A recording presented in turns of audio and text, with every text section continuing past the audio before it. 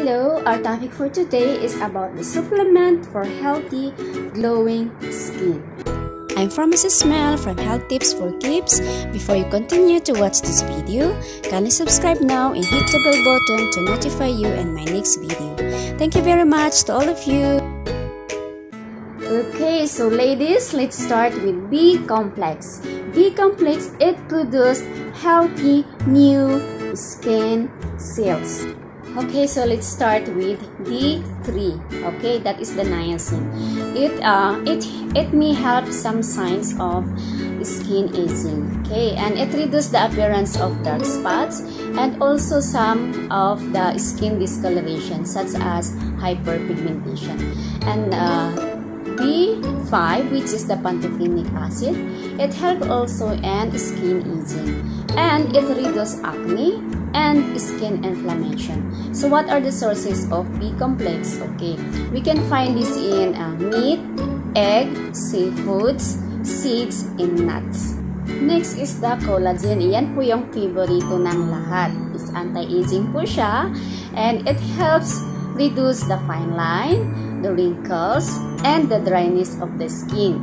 It improves the elasticity of the skin also, and it improves the joint, the back, and the knee pain. Okay, so what are the sources of this collagen? Ayan, sa mga nilagang buto-buto, yan, mataas po ang collagen yan. Okay, sa isda, sa egg white, okay, sa chicken, yan, sa citrus fruits, mga red and yellow vegetables, sa garlic at sa white tea, mga tsaka.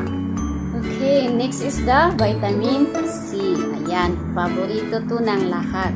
We add vitamin C to collagen. Okay, so ang vitamin C is antioxidant. Okay, it means that it may reverse free radical damage. Ayan, so it improves skin health and slow the skin aging process. And don't you know that vitamin C is a natural fat burner? Yan. So, yan po. And what are the sources of vitamin C? Okay. Citrus fruits, most vegetables includes broccoli, cauliflower, and squash. We can use topical vitamin C directly to our skin. It will improve the elasticity of our skin, and it helps the skin look younger and brighter. Okay, and we can use also the vitamin C serum. Okay, it may stimulate the collagen production, fighting the damaging effect of the sun. Okay, let's move to vitamin D.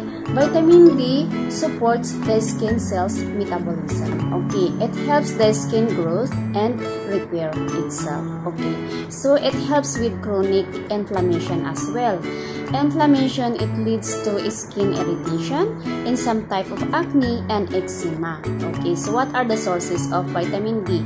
Vitamin D source and milk, cereals, salmon, swordfish, and tuna. Okay, let's move to vitamin E.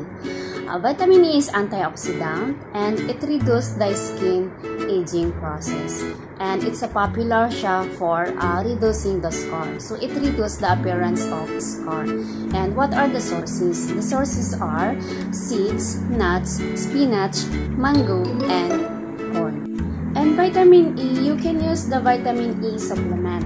Okay, or if you have the vitamin E oil, that also you can directly apply to your skin. If you don't have the vitamin E oil, you can use that soft gel. You can open that one and apply directly to your skin.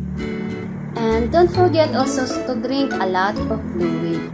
Water is the best, mga 14 cups daily. Ayan, so aside from that supplement, we have to use also the sun protection. We can start with SPF 30 above because ngayon sa Dubai ang init-init na, so kailangan po natin ng sun protection.